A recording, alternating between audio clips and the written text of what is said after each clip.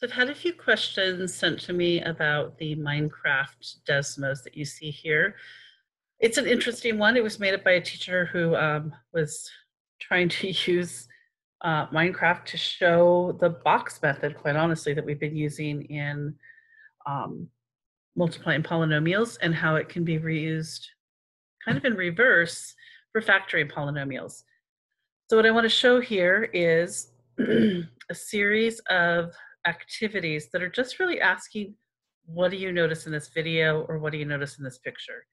In this case, it's a video, so I would just expect you to watch it and type what you notice here. There's no wrong answer. Then you'll see there's going to be some drawing on the screen to try to direct what you're noticing to very specific things. I'm going to skim through this pretty quickly.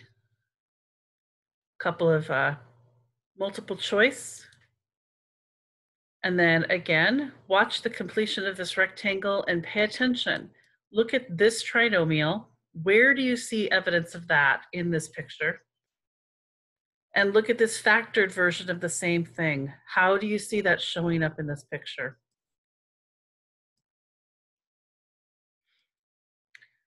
More videos, more drawings, just really study them and put what you notice. The only part of this I'm actually going to be looking at for scoring is this final screen. So you will see that there's all sorts of pictures of our little Minecraft character. Each of these pictures should try to get them out of the way. They should end up with the factors and a binomial or a trinomial. So for instance, when I look at this one here, I see x squared minus 9.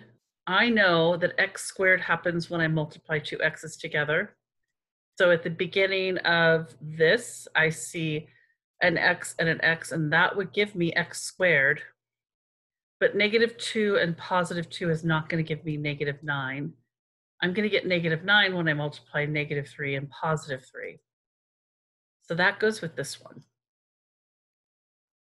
I would go through and try to partner those up first.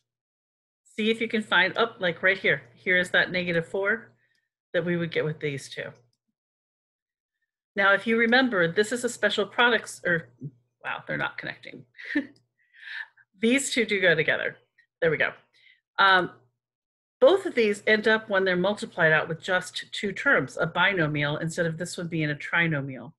What does that look like in these Minecraft pictures? What does that look like in our box method?